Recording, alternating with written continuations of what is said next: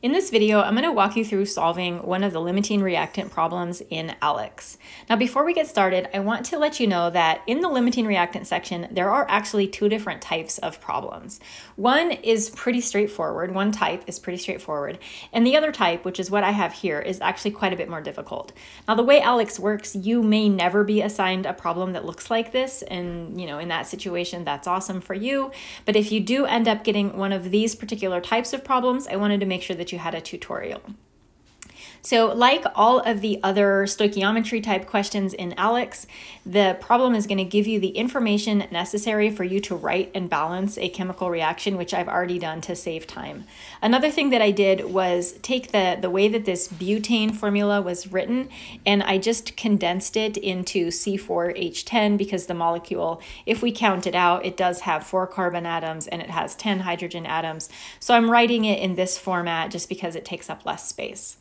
This particular problem is giving us, just like all of our limiting reactant problems, it's giving us a mass of butane and it's giving us a mass of oxygen, and it's asking us to calculate the minimum mass of butane that would be left over by the chemical reaction.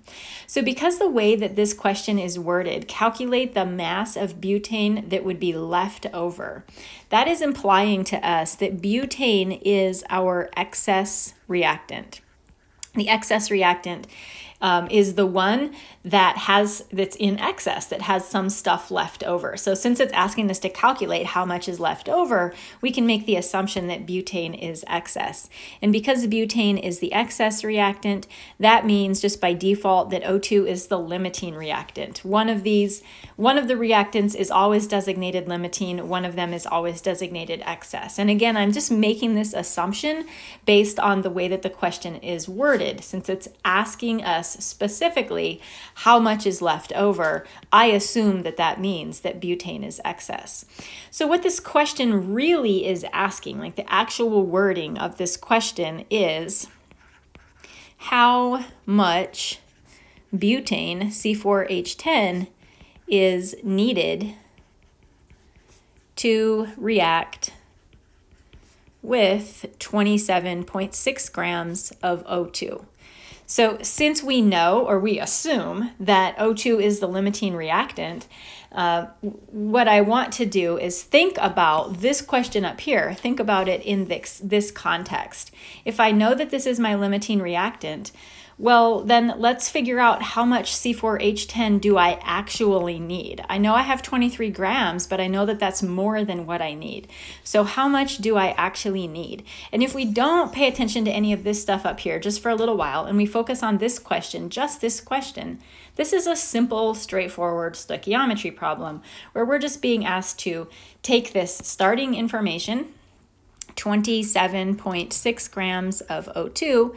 We're going to take this starting information and we're going to convert it into information about C4H10. So the first step here, we're going to convert our grams of O2 into moles of O2 using the molecular weight of O2. And then once we get that done, we are going to convert from moles of O2 into moles of butane, C4H10, using their stoichiometric coefficients. And then once we get that done, we are going to convert from moles of butane into grams of butane using the molecular weight. And again, what we're figuring out here is how much of this butane is necessary to react with the 27.6 grams of O2. So I am using my calculator right now to get the math on this, and I get 7.696 grams of C4H10. And that specifically, that is how much is actually needed in this reaction. So the question wants to know not how much do we actually need, but how much is left over. So of course, the rest of this should be pretty straightforward.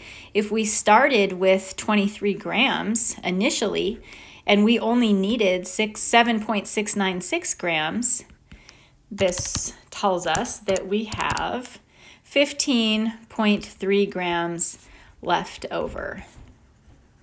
So this 23 grams was how much we started with. The 7.696 was how much we needed, which is how much we used. And this quantity right here is what we have left over. It says it wants it to two significant figures, so that should be 15 grams with the decimal point at the end to make ALEKS happy.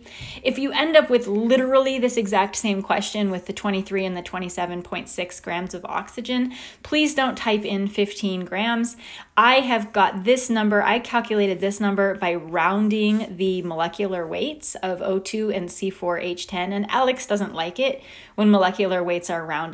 So if you do happen to get this exact same question, please redo this calculation using exact molecular weights for O2 and C4H10. Maybe it doesn't make a difference at all, but maybe it does, and it would be unfortunate for you to get it wrong just because of the rounded molecular weights.